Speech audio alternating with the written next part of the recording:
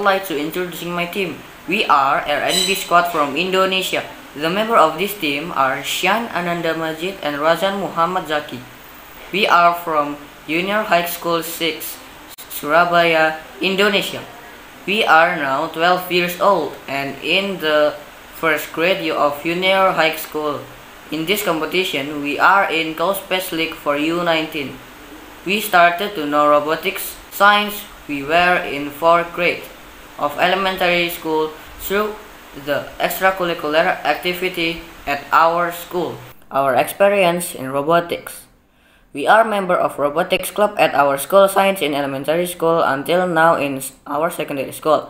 We both had participated in national robotics competition in Indonesia and we won some of them for category math solving, transporter robot, underwater robot, line follower, drone, either solo or as a team.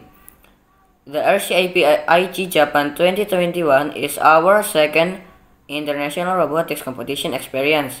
This year, on May, we won the second place for RCAP Tianjin, China for CoSpace Autonomous First Steps U19 category. Due to the condition of pandemic, the competition was held online. All of these competitions are really priceless experience to us. From our preliminary challenge last week, an elimination round before we were announced to be the finalists, we can summarize it as follows.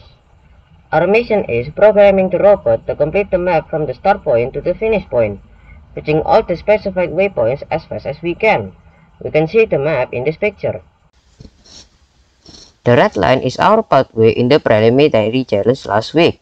We chose the shortest and fastest path to get to the destination, while we still could reach all the waypoints. We were avoiding too many turning paths to save the time.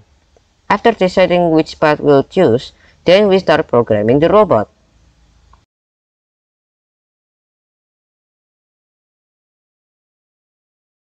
The result we had after applying the method was satisfying. The robot followed the line faster and smoother, reaching all 5 waypoints and finished all tasks. We had average time 34 seconds to complete the map in the preliminary challenge.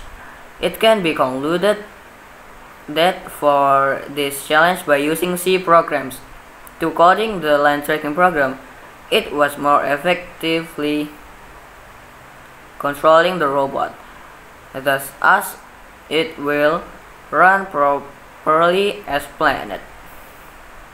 Now we want to have some analysis about the challenge task.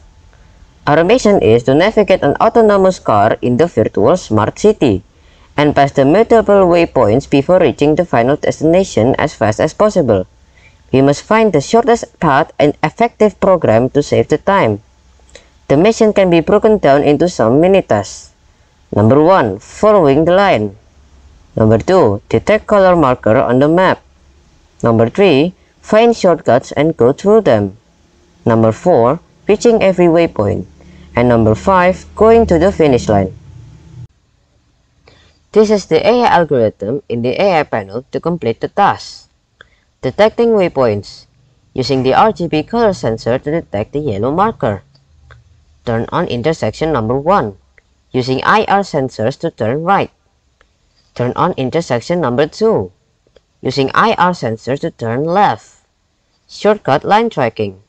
Using the RGB color sensor to detect the yellow marker so it can change the line tracking according to the shortcut line. Normal line tracking. Using the RGB color sensor to detect the cyan marker so it can change the line tracking back to normal. Shortcut 1. Using the RGB color sensor to detect the purple marker so the robot turns right to the shortcut line. Shortcut 2. Using the RGB color sensor to detect the line magenta marker so the robot can turn left to the shortcut line. Shortcut 3. Using the RGB color sensor to detect the pastel marker so it can turn right and do a shortcut. Tools and resources. To make it easier for us to program our code, we use a programming application called Notepad++. After coding, we can simply copy and paste the code to the CoSpace AI panel. Here is the diagram we can describe each time starting the program. As we have the map from RCAP committee and download it, we start opening the map, then opening the AI panel.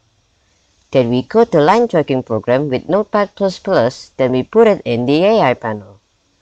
After that, we code the C program for the waypoints and modify the RGB color sensors to detect the color of the waypoint line. After the previous program has been well coded, then we continue to program the turns, using markers to make shortcuts or do some specific turns in the intersection, etc. While running the program, sometimes we encounter some problems we need to solve. As we seen in this picture, the robot unstable and sometimes fail turning in too many twists and turns paths.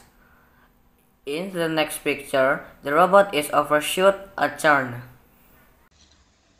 For problem number 1, we reduce the speed of the robot from 180 to 80 and 60 so the robot can turn without going out of the line. For problem number 2, we modify the speed and the duration so the robot doesn't overshoot the turn. We change the speed from -25 and 90 to -15 and 76. We also change the duration from 27 to 21. For the implementation, we will illustrate in this video.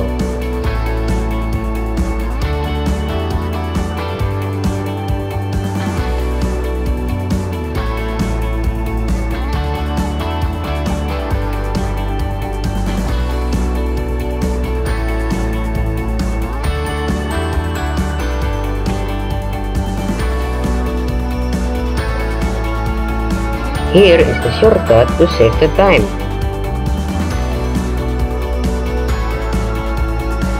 And the result is we finished the challenge in 34 seconds.